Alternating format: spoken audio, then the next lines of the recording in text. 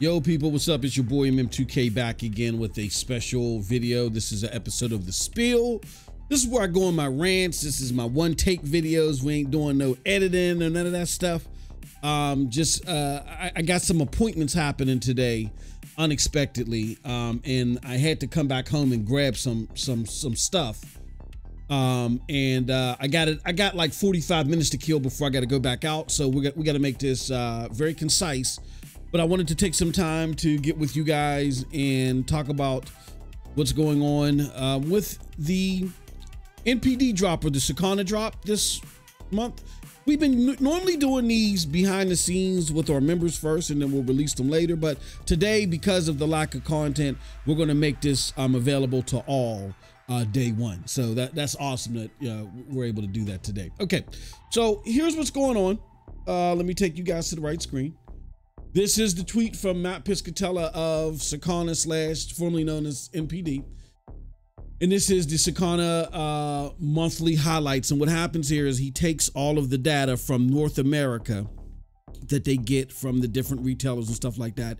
And he tries to create a snapshot of who's doing what sales wise, with physical, digital information, where that information is provided, and tries to give you a sense based upon that data, what the rankings are for games, hardware, and accessories.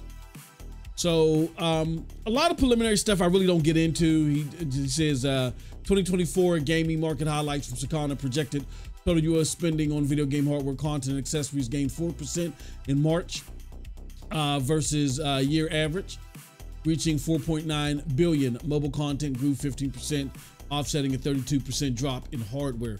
Mobile source is Sensor Tower. All right, and he shows you the overall numbers here. Okay.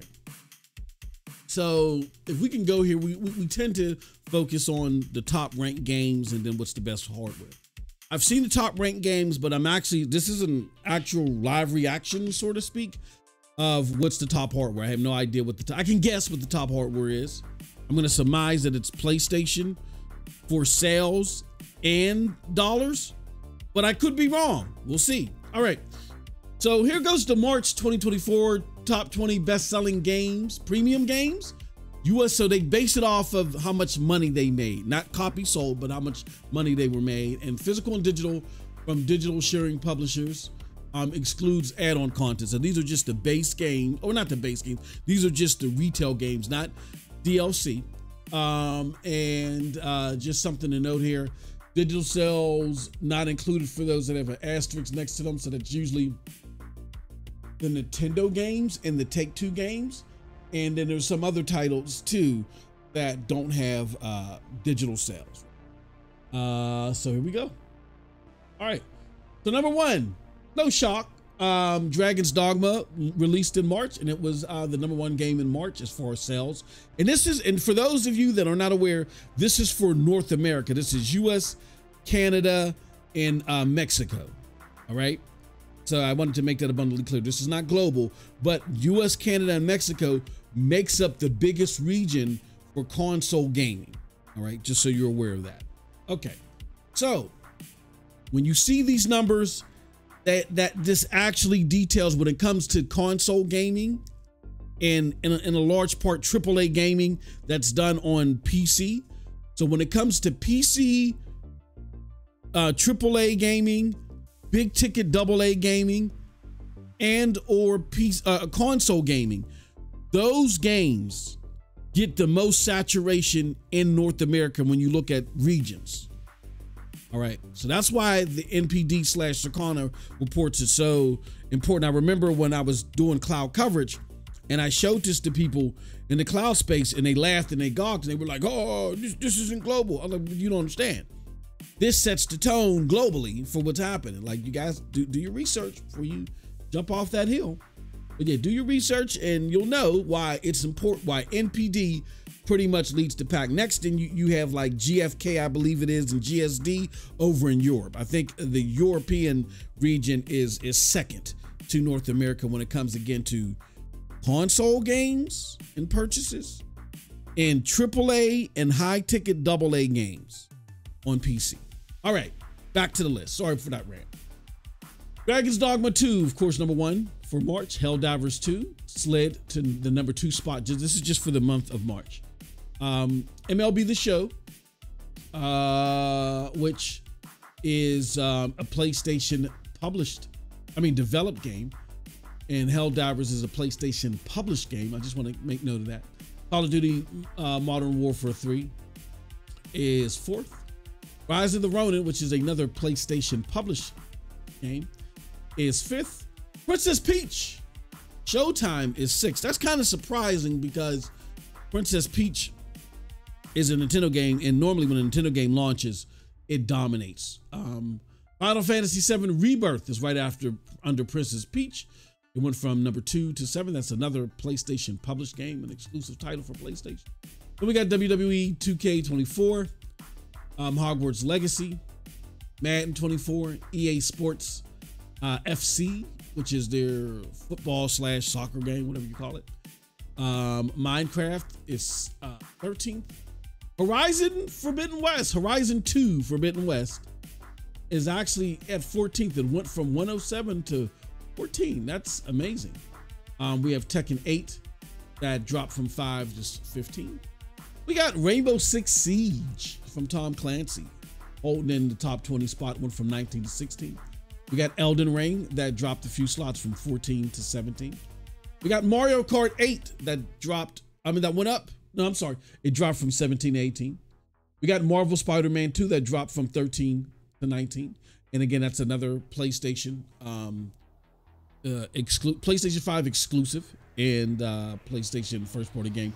Horizon Forbidden West is a PlayStation 5 and PC game. I believe it is on PC now. Yeah, it's on PC now. So that's another PlayStation first party game. And rounding out the top 20 is Mortal Kombat 1. So for the month of March, we got let's see here. 1, 2, no, let me start from the top. 1, 2, 3, 4, 5, 6 games that are either exclusive, all the way around, console exclusive, or published and created by PlayStation. So if you're wondering, why the hell, where'd you get that thumbnail from? That's where we got it from. And you'll see again, this is not the only list that the PlayStation games will dominate when we're looking at the global lists games. All right. So speaking of that, let's go to the next list that looks at for year-to-date 2024. So for the first 3 months of 2024, first 3 calendar months, these are not just a monthly snapshot, but a quarterly snapshot of who has the best performing games of 2024 as far as dollars are concerned. Again, this is ranking everything by dollars. All right, so when you look at that, here are the games. Number 1, Helldivers 2, PlayStation published console exclusive. We got Call of Duty Modern Warfare 3. We got Dragon's Dogma 2 that comes in at number 3 in this first month. We got Final Fantasy VII Rebirth, which is a PlayStation 5 exclusive. It's only available on the PlayStation 5. We got MLB The Show, which is a PlayStation first party developed game. Even though it's multi-plat, it's developed by PlayStation. So it's available on the PlayStation as well. We got Tekken 8, Suicide Squad, dropping from 5 to 7. Then we got Madden number 24 going from 6 to 8. We got Persona 3 dropping from 7 to 9. We got Hogwarts Legacy dropping. Hogwarts Legacy still holding strong, dropping from 8 to 10. We got EA Sports FC 24 dropping from 10 to 11. We got Skull and Bones dropping from 9 to 12. We got Marvel Spider-Man dropping 2 slots. Again, another PlayStation 5 exclusive game, and it's also first party developed, going from 11 to 13th. We got Rise of the Ronin that debuts on this chart at 14th on this year-to-date list. It's only been available for 1 month. It's only available on the PlayStation 5. and it debuts at 14th. That is kind of surprising. I'll get into that in a little bit. We got Super Mario Brothers Wonder that dropped from 14 to 15th. Elden Ring, that went from 15 to 16. We got Minecraft that actually went up one from 18 to 17. We got Like a Dragon, Infinite Wealth that dropped from 12 to 18. We got Last of Us Part 2, another PlayStation first party game. It's console exclusive. I can't remember if this game is also on PC. I'm not sure. I know Part 1 is. Part 2 probably is too. And lastly, we got Mortal Kombat 1 rounding out the top 20. All right. This is amazing because again, we got 1, 2, 3,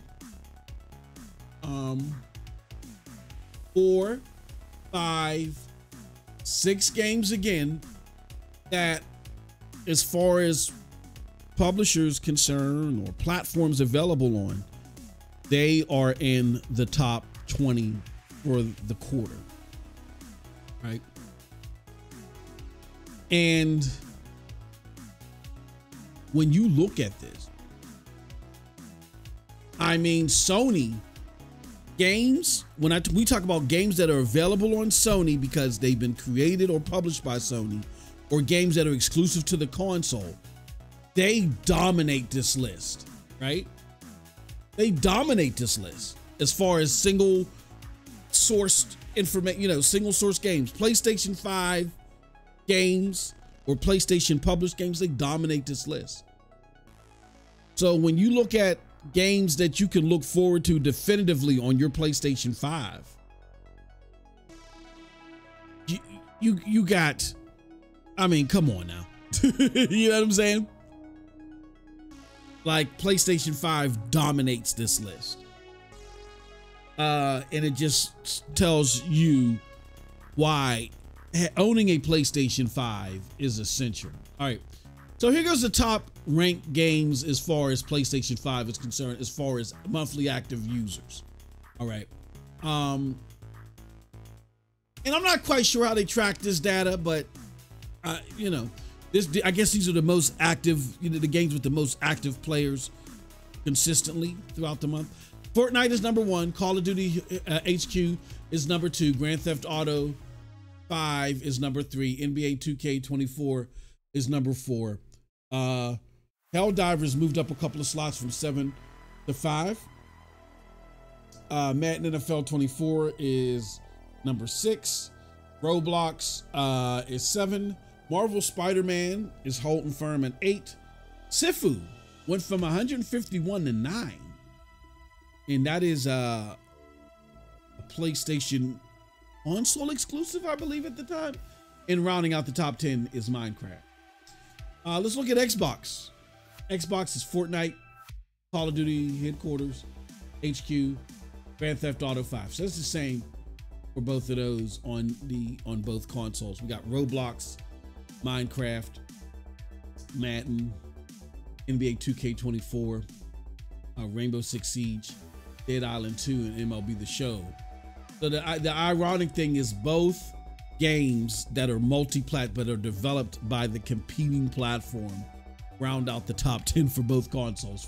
So number 10 for Xbox is Minecraft, and number 10 for MLB The Show. I mean, number 10 for Xbox is MLB The Show. So cool stuff. All right, so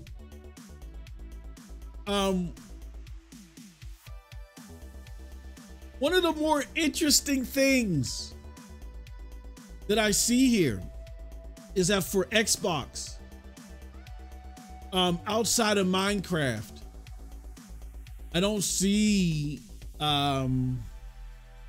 we don't see a lot of Xbox Studio games. I mean, you see Call of Duty and you see Minecraft. Call of Duty is ABK. It's not really Xbox Studios. I know it's all being headed by Matt Booty, but you don't really, you don't see the saturation of PlayStation games like you do here. I mean, you don't see the saturation of their own titles like you do here. Like, we got Sifu, that's a console exclusive. We got Marvel Spider-Man. We got Helldivers 2, right? So, well, to be fair, you might as well say it's you got three. Was that 1, 2, 3? Yeah, you got 3 games that are console exclusive that are on PlayStation. To be fair to to be fair to Microsoft, there are none of their console exclusive games up here. Wow. Okay, so I was trying to be fair. So when you look at exclusive titles, yeah, none of their exclusive games are there. Which, interesting. Not even Starfield. Okay. This is monthly active users on Steam. So Steam is Helldivers 2, Counter-Strike 2, Baldur's Gate 3, Latro, Rainbow Six Siege, Dragon's Dogma, Stardew Valley, Last Epoch, Rocket League, and Elden Ring. And it's just crazy to see a PlayStation game top this list on Steam. PlayStation games normally don't dominate Steam like this. You'll see Xbox games do this from time to time. And then we're going through the top 10 best-selling premium games on PlayStation platforms. I'm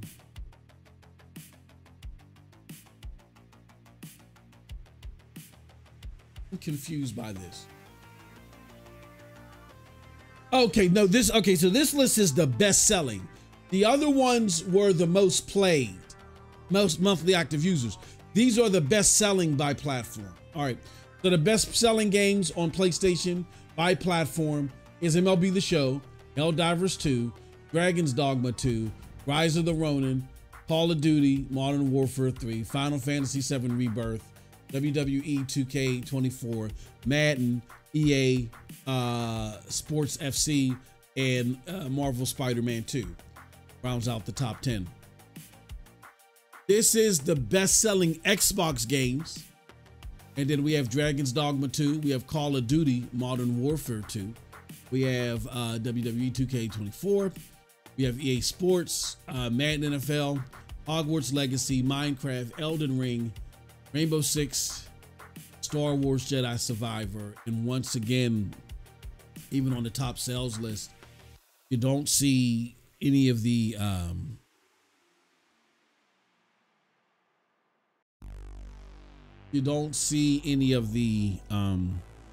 exclusive Xbox console exclusive games. Now people may say, but Moss, that's because of Game Pass. I get that, but when we just looked at the top played, I didn't see any of the exclusive games in the top played either. So I'm not seeing strong support for the Xbox exclusive stuff. So keep that in mind. This is not me trying to say, oh yeah, the Xbox exclusives suck. I mean, you guys know my opinion on how I feel about the Xbox exclusives, but there's a bigger point in all this. All right. And then here goes the top selling Nintendo games: Princess Peach, Unicorn Overlord, Mario Kart 8, Super Mario Brother Wonder, Mario vs. Donkey Kong, Hogwarts Legacy, Super Smash Brothers, Minecraft, Just Dance, and Pokemon Scarlet. So now, some other interesting stuff. Helldivers 2 remains the best-selling premium game of 2024 year to date after placing second in March. Helldiver currently ranks 7th in lifetime US dollar sales for Sony published titles just after 2 months in the market. Final Fantasy VII Rebirth remained the 4th best-selling game of 2024 year to date, despite falling 5 spots in the monthly rankings to 7th in March after placing 2nd in February. So that means that its numbers in February were phenomenal. It's just, I think it got outplaced only by Helldivers, which is doing super phenomenal, right? And then they talked about how it ranks. Like, so we're so only 1 month in the game, right? And let me look up something real quick. When did Final Fantasy VII Remake? So hold on. So with only 2 months in the market, Final Fantasy VII Rebirth is already 14th. where for over 48 months on the market, or maybe 46 if we want to be exact to the Circana reports. At the time that they took this, 47 months to be exact. 47 months on the market. Final Fantasy VII remake, is second. And with only 2 months in the market, Final Fantasy VII Rebirth is 14th. That's crazy. I would like to see that whole list of how they rank. All right, so let's try to get, but that's a crazy factor. 40, wow. Great job to Square Enix for that. And then I know there was a report about, Square Enix looking to boil down on its console games. Look, they got a hefty sum for Final Fantasy VII Rebirth from Sony, because Sony supported it as an exclusive, and so therefore its outreach isn't going to be as great as a multi-plat, but it's still pulling these numbers, which I think is phenomenal. I don't think the problem that Square Enix is dealing with is because of their relationship with Sony. I think the problem just has to do with the entire catalog of Square Enix IP just not hitting. Now, we do know Forspoken did not reach expectations. We do know that. But outside of that, I don't see a problem with their relationship. I see the biggest problem being that their catalog just ain't hitting, man. It just ain't. So, all right, let's go and let's look at the hardware stuff. And here we go. PlayStation 5 led the hardware market in unit and dollar sales. I was right. I swear to goodness, I guessed that. I was right. Both March and the first quarter. Nintendo Switch once again finished second in unit sales. And while Xbox ranked in dollars. And the PlayStation DualSense Edge was the best-selling accessory in so what does this mean to me? Here's what I think it means. I'd like to give that. Ain't right. Okay, wouldn't. That is so weird. Oh, you know what? What did I do here? Excuse me for a moment. Why is the full video? Why does that have internet? Let's fix this. I have to fix this, man. So weird. I don't know why that was there. Okay. All right. So here's what this says to me. First and foremost, it says to me that PlayStation dominated this quarter. We heard, and this is why I tell you guys to please be very careful on who you listen to and check their agenda. We have a bias towards PlayStation, unforgivingly. We do when it comes to the console. But Cold Blood and I on this channel, we constantly give PlayStation Network. There's a variety of examples. We do it all the time. We don't cut any slack where slack should definitely not be cut. When you have people that can't do that despite their biases, you have to be very careful. Late last year, we heard people say PlayStation needs a showcase. PlayStation needs a showcase because they don't have anything coming out for 2024. They're dry. They're dry. And as you can see, we looked at the Circana report. They dominated the first quarter of 2024 easily, like dominated it. And then they're starting off the second quarter well, where not Hellblade,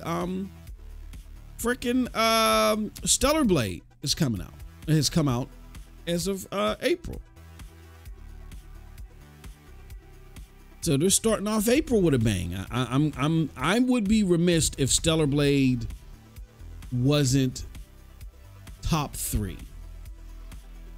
That's over multiplats. I would be remiss, you know. Would it be a failure? No. No, like if Stellar Blade don't make top 10, you know, holy cow, then yeah, we might have an issue. But if Stellar Blade makes top, I'm expecting it to make top 3, just off the vibes that I'm getting. So they're starting off April with a bang. Now, don't get me wrong, May is going to give you Hellblade 2. We'll see what that even means. But this is crazy how much they've dominated 2024. And when you were told that things were gonna be so bone dry, that was because people were doing their fanboy stuff. So despite us not knowing, and I'm not saying that this first quarter 2024 is all they need to do, you know, and they could just ride to, you know, just pump the brakes and stop for the rest. No, not at all. It's too early for that crap. But they've swatted down all the stupid narratives from 2023. And we don't even know what's coming for 2024. Hopefully there's more. Okay. This was a fantastic first quarter of 2020. And my thing is that during these 3 months, if you did not have a PlayStation 5, you were missing out on so much.